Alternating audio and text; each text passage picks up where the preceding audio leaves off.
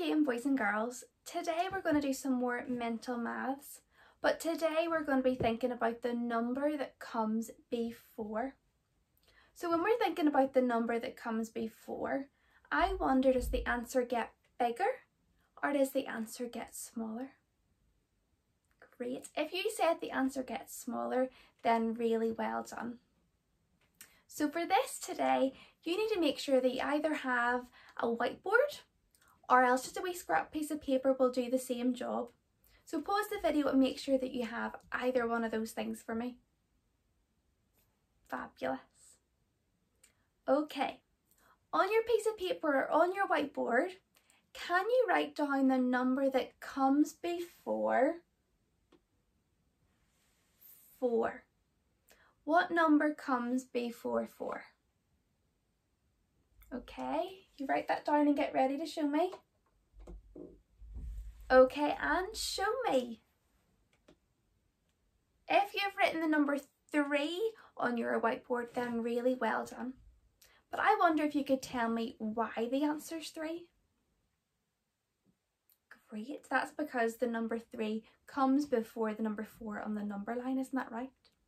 Very good. Okay.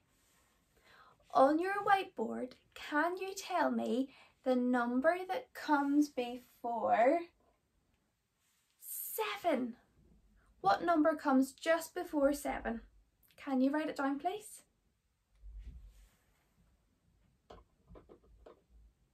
Okay, and get ready to show me.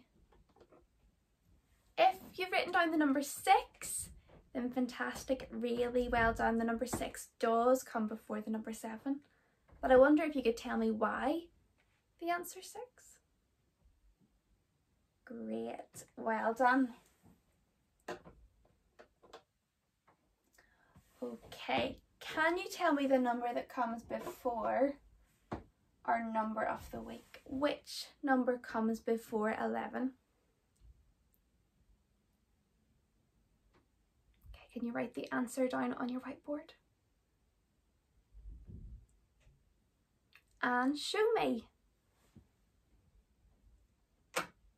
Okay, if you wrote down the number 10, then really well done. Who thinks they can tell me why it's number 10 though? Great, well done. Okay, this is going to be a little bit trickier, so listen really carefully.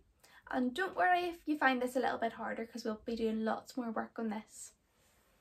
Can you tell me the number that comes 2 before the number 10? So not just 1 before, but 2 before. And again, like yesterday, if you need to have your little bits of Numicon sitting out in the right order, then that's absolutely no problem. That will help you. So the number that comes 2 before the number 10. Okay, and get ready to show me. Okay, and show me. If you said the number 8, then really well done, because that was tricky. Okay, we're going to do one more. Can you tell me the number that comes 2 before the number 6? So what number comes 2 before the number 6?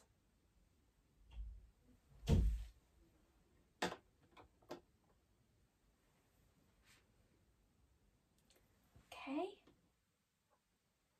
And show me. Okay, if you show me the number 4, then really well done. But could you tell me why the answer is 4? Brilliant. If you count back twice, you end up with a number 4, don't you? Well done.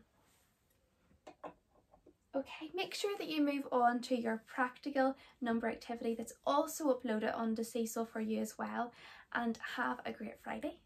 Well done, great work, and I'll see you again next week. Bye! Hello P2, it's really great to be speaking to you today. Usually when we're in school we do PE once a week, so I thought that today we would include some PE in our maths activity. So we've been doing lots of practicing of our number bonds of 10. So I thought that we would practice our number bonds of 10 while we're doing some exercises. So we're going to be doing 10 star jumps, we're going to be doing 10 jumps, 10 hops, but because your teacher isn't very fit, I'm going to need your help to do these. Before we start any PE lesson, we always have to do something first. Do you think you know what that is? Yep, we need to do a warm-up. So before we do anything else, we're going to do a warm-up. First of all, we're going to warm up our arms. So if you bring your arms out to the side and make your body really wide, we're going to draw 10 circles in the air. Are you ready? 1, 2, 3, 4, 5, 6, 7, 8, 9, 10. Still need to warm up our legs, so we're going to do 10 cross-body marches just like this. So you have to get this hand and match it up with this knee, and we're going to do that 10 times, boys and girls.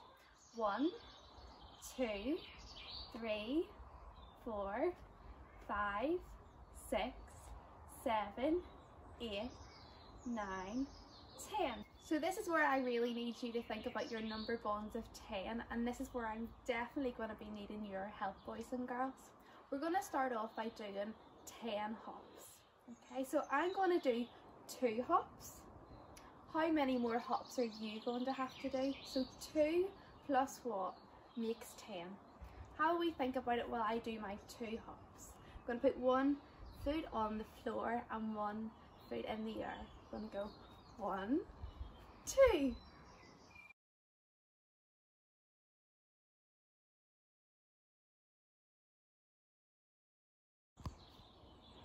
So if you did 8 more hops, then we know that 2 plus 8 equals 10. So well done. So this time I'm going to do 5 hops. How many more hops do you need to do to make 10? So while I'm doing the 5 hops, you have a little think about it. 1, 2, 3, 4, 5. Now it's over to you, P2. So this time, boys and girls, we're going to do some running on the spot. I'm going to run for 7 seconds. How many seconds do you need to run for to make 10? So 7 plus what makes 10? 1, 2, 3, 4, 5, 6, and 7. Okay, P2, it's over to you now.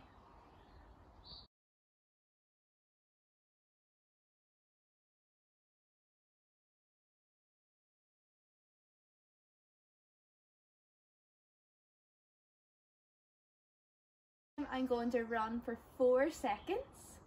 So how long will you have to run for? So 4 plus what makes 10? 1, 2, 3, 4.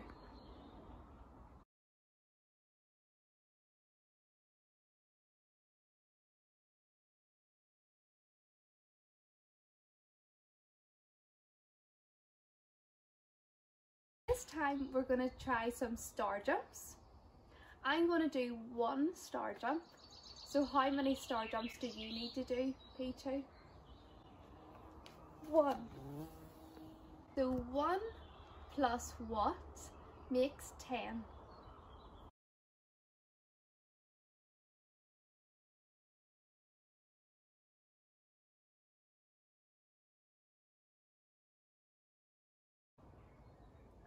Oh my goodness, P2, we ran into a bit of a problem. I'm absolutely exhausted. So I can't do any star jumps. So 0 plus how many make 10? How many star jumps do you need to do?